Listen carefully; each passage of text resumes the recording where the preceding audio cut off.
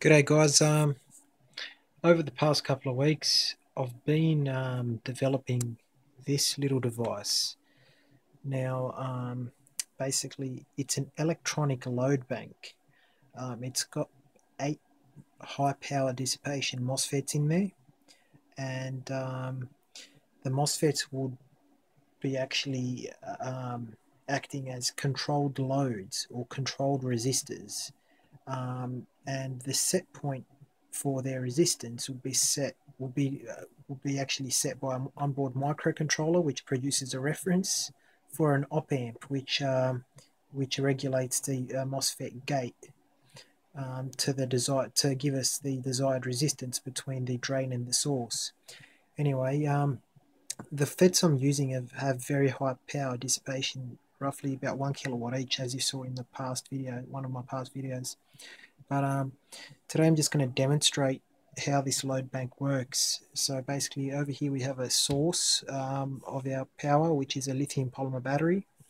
That'll just come into the terminals.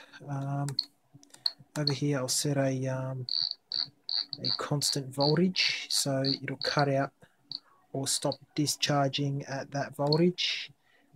We have a constant current, so let's just leave that at 50 amps for now. And we want to run constant voltage, constant current mode, because we don't want to over discharge the Lipos, and we don't want to push too far, because I don't know what this load bank's capable of at the moment, but I've tested it up to 50 amps and I know it works. But anyway, let's see how it goes.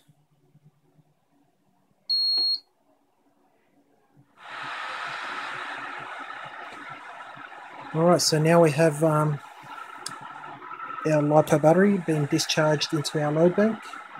As you can see, it's currently sitting at 23.1 volts or so, discharging at 50 amps, and our total power is 1.15 kilowatts. I'll show you exactly what the current is using my clamp meter.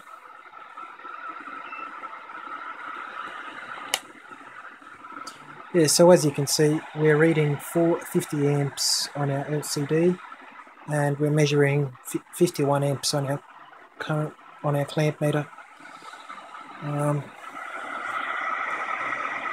Yeah, so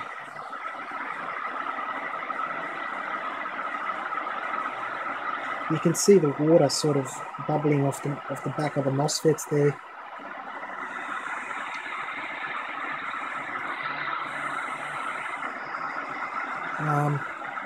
At the moment, we've drawn 1 amp hour out of the battery and 24 watt hours. So this will give us an indication of the battery quality as well, because not only do you want to have good amp hours out of your battery, but you want to see good watt hours out of your battery too. And the higher the watt hours is an indication of how well your battery's holding up its voltage. If they drop voltage, it means you're going to get a lower watt hours. So this will really be a good indicator for battery quality. Anyway, as you can see, we've got 35 watt hours in there so far. You can see the water, it's about to boil soon. Yeah, the water's sitting at 68 degrees or so, 70 degrees.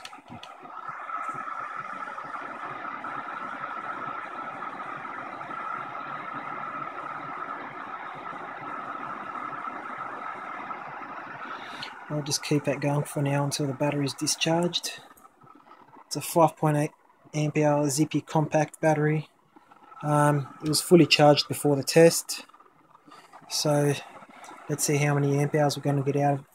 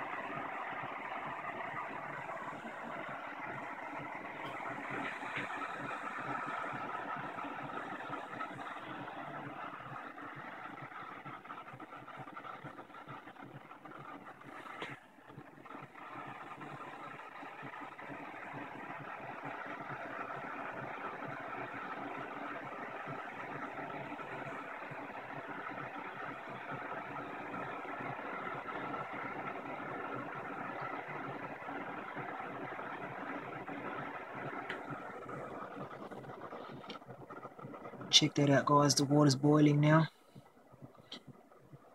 That's at 3 amp hours and our water's boiling.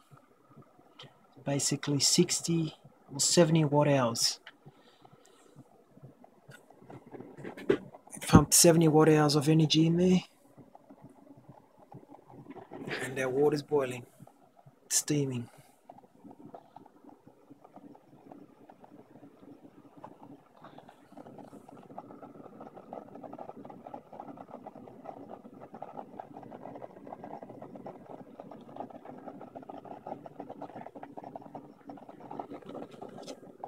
Just going to put the lid on top.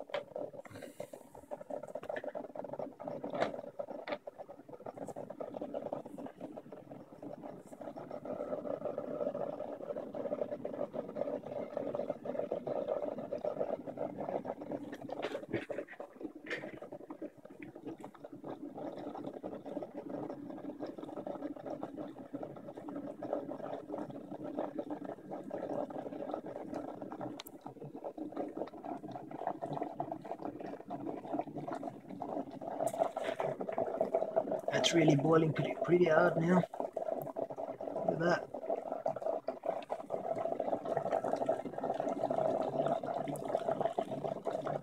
.2 amp hours. Yep, battery's warm.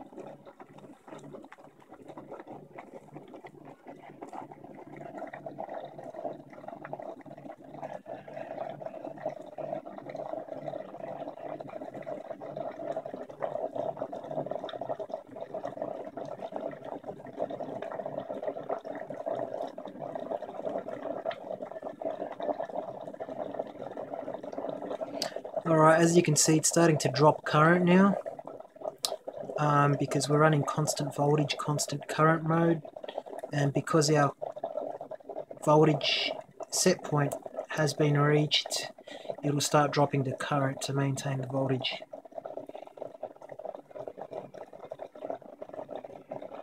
And because we're dropping current, we're also dropping power. So we're roughly at 26 amps, 27.